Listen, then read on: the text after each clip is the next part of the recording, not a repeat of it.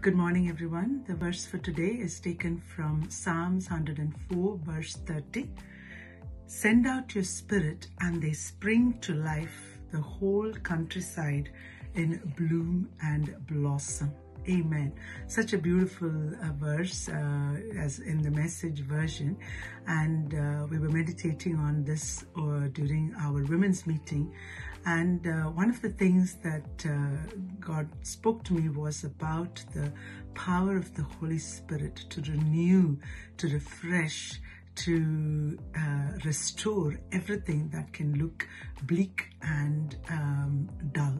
You know, just in the last week when the days are getting darker, I was thinking about we've got a few months to go now with this dark days with no flowers to look at and enjoy, and it is going to be a few dull months ahead of us. But that's just in the physical sense, in terms of what we see in a Christian's life. And I heard that someone say that there are no real seasons, because we are always constantly flourishing because of being watered by the Holy Spirit, His anointing, His supply, and therefore we don't have to worry. And even the psalmist says that, those who are in Jesus, or those who are in the Lord, those who meditate His word, which is Jesus, so those who are in Christ, we are like a tree planted by the living water,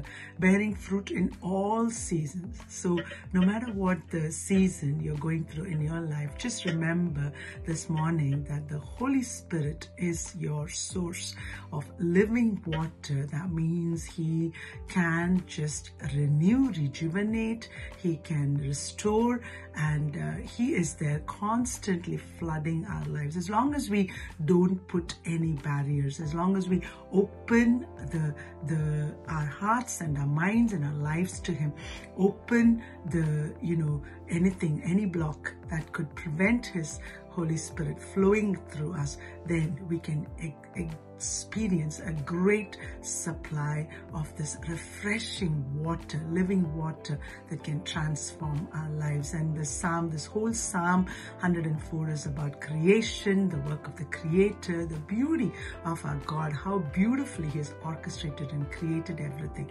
And this morning, my encouragement to me and yourself is, can we sense the Holy Spirit throughout the day? Can we sense Him and invite Him into every area of our life? Let us pray. Hallelujah. Lord, our Heavenly Father, thank you for this morning. Thank you for the gift of the Holy Spirit. Holy Spirit, we pray that You will come and fill every lack, every space, every dry area, dull or whatever it might be, oh God. Father, come and refresh us, rejuvenate us, renew our mind, our body, soul and spirit today. Thank You for everything. In Jesus' name, amen.